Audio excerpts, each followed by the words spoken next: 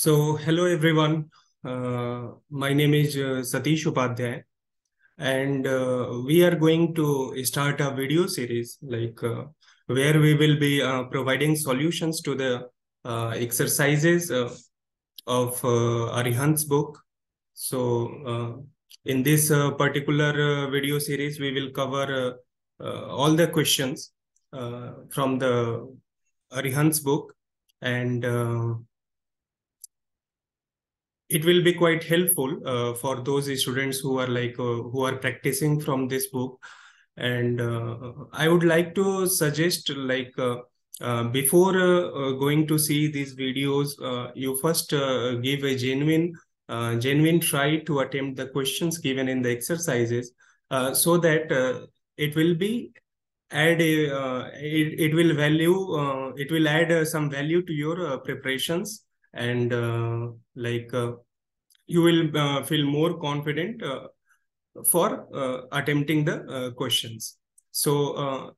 Today's chapter is sequence and series, and we are taking exercise number 1, like exercise for session 1, and this we will be going to solve the this particular exercise. Okay, so let's start. Let's start with the first question. What it is saying, the first term of a sequence is 1 and n plus 1th term is obtained by adding n plus 1 to the nth term for all natural numbers n. So the 6th term of the sequence is, okay. So it's like it has been given the first term of sequence is 1. Okay. The first term of sequence is 1, and it is saying like the n plus 1th term, our n plus nth term is obtained by adding n plus 1 to the nth term. What does it mean? Our n plus 1th term is obtained by adding n plus 1 to the nth term. So this is what the question is trying to tell us. Okay.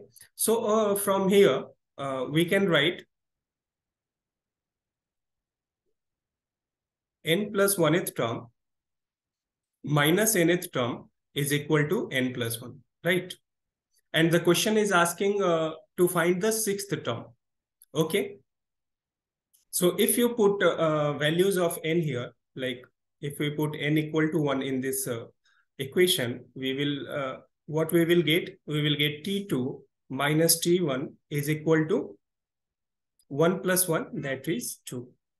So similarly, n is equal to 2. When we put n equal to 2, we will get t3 minus t2 is equal to 2 plus 1, 3. When we put n equal to 3, it will give t4 minus t3 is equal to 4. When n equal to 4, it will give t5 minus t4 is equal to 5. And finally, on putting n equal to 5, we will get t6 minus t5 is equal to 6. So adding all these equations, what we will get, you can see like many terms are getting cancelled. Like this t2 will be cancelled by this t2, t3, t4 minus t4, t5 minus t5. So finally we get t6 minus t1 is equal to 2 plus 3 plus 4 plus 5 plus 6. Okay. And we know the value of t1. It's given in the question, t1 is equal to 1, right? So putting the value of t1, what we will get? We will get t6 as 1 plus 2 plus 3 plus 4 plus 5 plus 6. So this is nothing but n plus 1 by 2. And what is n here? N is 6. So 6 plus 1 by 2, that is 3 into 7. 3 into 7, that's 21. So our 6th term will be 21. So option number C is correct for this question. So hope everyone is clear on this. So let me increase some thickness for this. Okay. So this is our first question. Okay. So let's move to the next question.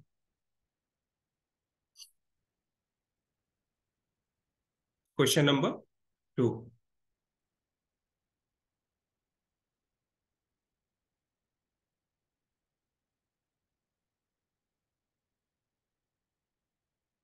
So what it is saying, the first 3 terms of a sequence are 3, 3, 6. Okay. And each term after the second is the sum of the 2 terms preceding it. The 8th term of the sequence is. Okay. So one sequence is given whose first 3 terms are given. This 3, 3, 6, this will proceed. And the question is asking to find the 8th term. Okay. And one condition is given, like each term after the second is the sum of the 2 terms preceding it. What does it mean? It means the nth term is equal to Tn minus 2 plus Tn minus 1 for n greater than 2. Right? For n greater than 2, this equation will hold. Okay. So we have to find the 8th term. So we can if this relation holds for n greater than 2, so we will write like, if we put n equal to 3, we get T3 equal to T1 plus T2. And what is T1? T1 we have 3. T2 is also 3. So T3 will be 6. If we put n equal to 4, we will get T4 is equal to T2 plus T3. T2 and T2 is known to us. T2 is 3. So 3 and T3 we derived in the last equation, this 6. So T4 will be 9. If we put n equal to 5, the 5th term we will be getting, and this will be equal to T3 plus T4. T3 is 6, T4 is 9. So 6 plus 9, this will be 15. When we put n equal to 6, we will get the 6th term as T4 plus T5. And we are having the value of T4 and T5, 9 plus 15, that will be 24. When we put n equal to 7, T7 will come and it will be equal to T5 plus T6. This will be T5 plus T6 means 24 plus 15, that will be 39. And finally, when we put n equal to 8, we will get our 8th term, which is asked in the question. It will be T6, sorry, it will be T6 plus T7, that is 24 plus 39. So 9, 4, 3, 1, 3, 3, 6. So our 8th term is 63. This will be our answer. So one condition was given in the question, and we have done nothing. We have just followed that condition, and we put the different values of n, and finally we get the value of 8th term, which was asked in the question. So option number D is correct for this question. I hope everyone is getting. So we can move to the next question.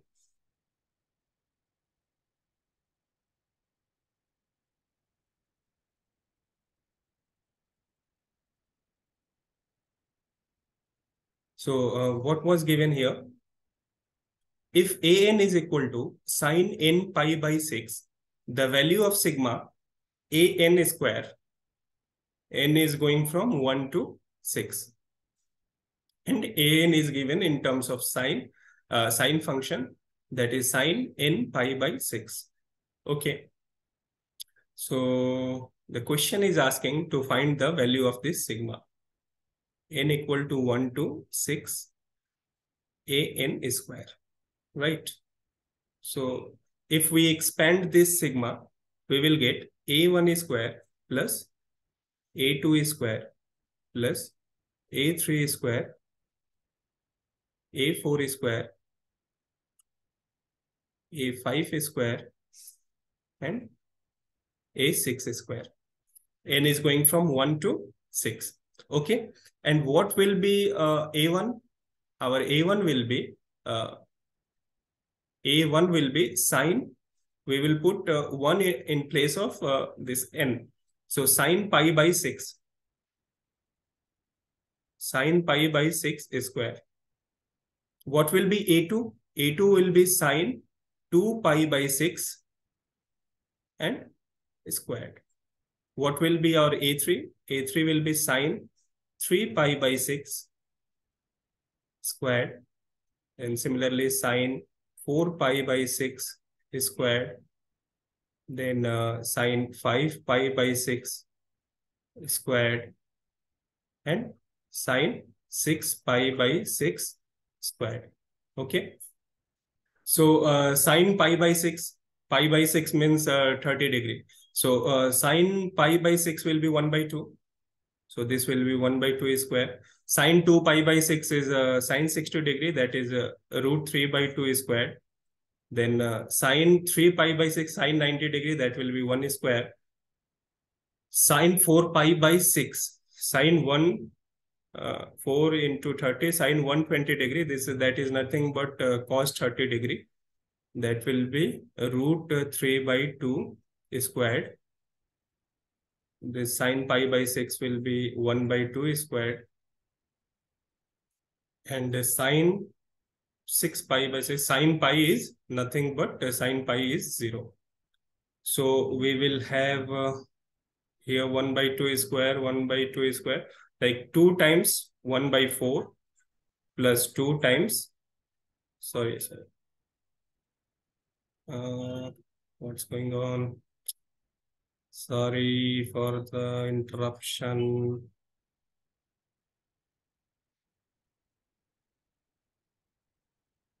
I think I have traced something. Okay. Never mind. Okay, I have not deleted this. So 2 times 1 by 4 plus 2 times, it will be 3 by 4 plus 1. So this will be 1 by 2 plus 3 by 2 plus 1. 1 by 2 plus 3 by 2, 2 plus 1, 3. So 3 will be answer to this question. Option number B is correct. Okay. So we can move forward to the next question. Let's see what is the question. Okay, here comes the question. What is said? If for a sequence an, Sn, sum of n terms is given as 2n square plus 9n. Okay, where Sn is the sum of n terms, the value of a20. Okay, some sequence is given where sum of n terms is given to be 2n square plus 9n. Okay, and we have to find the value of a20, means we have to find the 20th term. Okay, so it's a simple. If we need to find the 20th term, what we have to do, we have to take the difference of sum of 20 terms and sum of 19 terms. Like if Sn is the sum of n terms to the sequence, how do we calculate the nth term? We calculate the nth term by taking the difference of sum of n terms and sum of n minus 1 terms. Okay. So similar concept I have applied here also. To find the 20th term, I am taking the difference of sum of 20 terms and sum of 19 terms. So what will be S of 20? S of 20, you put n equal to 20 in this equation. We will get S20. So 2 into 20 squared minus, plus 9 into 20 and minus S19. S19 means we will put n equal to 19. So 2 into 19 squared plus 9 into 19. So take 2 common from these two terms. So it will be 2 into 20 squared minus 19 square, and take 9 common from these two terms. So it will give 9, 20 minus 19. Okay. So it will be 2 into a square minus b square means 20 plus 90 and 20 minus 19 plus 9 into 1. So this will be 2 into 39 into 1 plus 9. This will be 2 into 39, 78 plus 9. That will be nothing but 87. So 87 is there. Option C. Option C is correct for this question. Okay. This question is done now anyway. But let me tell you something else. The sum of n terms, as per question, the sum of n terms is given as 2n square plus 9n. So definitely this series an will be in AP. This series, this sequence will be in AP.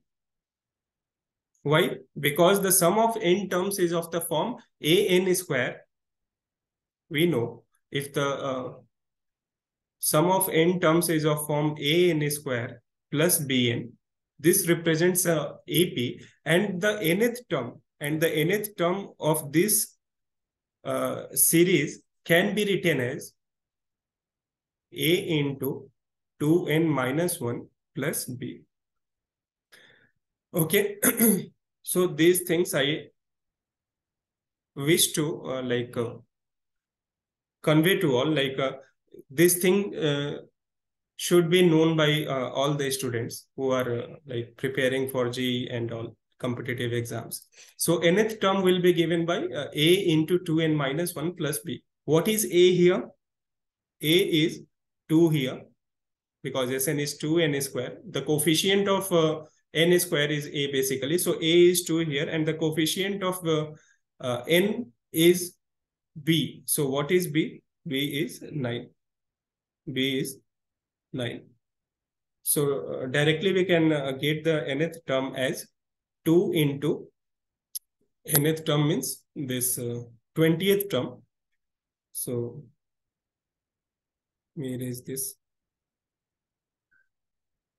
So 20th term will be 2 into 40 minus 1 plus 9. So this will be 2 into 39 plus 9.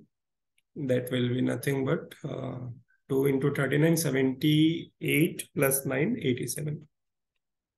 So anyway, you can go through either method, either this or that. You are going to find the same result. So this question is done. Moving to the next question.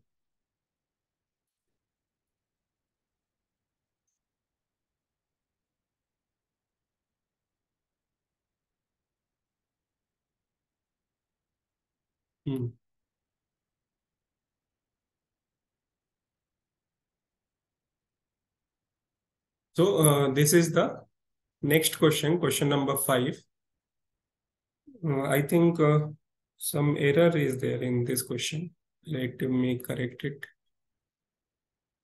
A1 equal to this, A2 is this. AN equal to 2 times AN minus 1 plus 5 for n greater than 2. This will be 2 for n greater than 2. In question, it was given as n greater than 1, but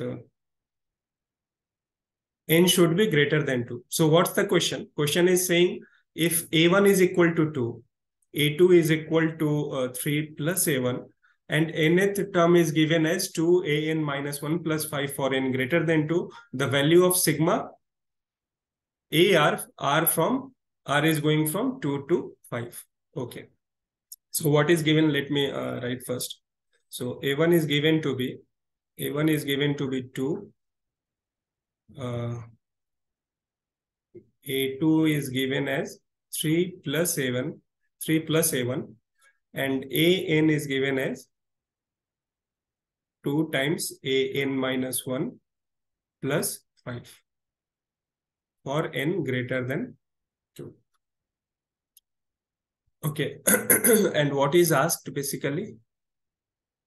We have to find this sigma AR, where R is going from 2 to 5. So if we expand it, we need to find the summation of A2 plus A3 plus A4 plus A5. Where A2 is known to us. What is A2? A2 is 3 plus A1. A1 is known to, so A2 will be basically 3 plus 2. That is nothing but 5. Let me find the value of A3. So putting n equal to 3, we can find A3. So what will be A3? A3 will be equal to 2 into A2 plus 5. And we know the value of A2. A2 is 5. So it will be 10 plus 5 is equal to 15. And what will be A4? A4 will be 2 times A3 plus 5. A3 is 15, so 2 times of A3 will be 30 plus 5. This will be 35. And what will be A5? A5 will be 2 times A4 plus 5. 2 times A4 will be 2 into 35. That will be 70 plus 5 is equal to 75. So we are done. Just we have to add the values of A2, A3, A4 and A5. So A2 is 5, A3 is 15, A4 is 35, A5 is 75. So 5 plus 15, this will be 20 plus 70, 30, 100, 110 plus 20, that will be 130. So this will be answer to these questions. So option number A is correct for this question. So I think we are done with this exercise number 1. In the subsequent videos, in the coming videos, I will be again providing solutions for the next exercise, like exercise 2 and exercise 3. So in similar fashion, this video series will continue, and I suggest to utilize this video series to the maximum, so that you can gain confidence in preparing and in solving this Arihant book. So that's all for today, and soon we will meet again. So thank you everyone. Okay.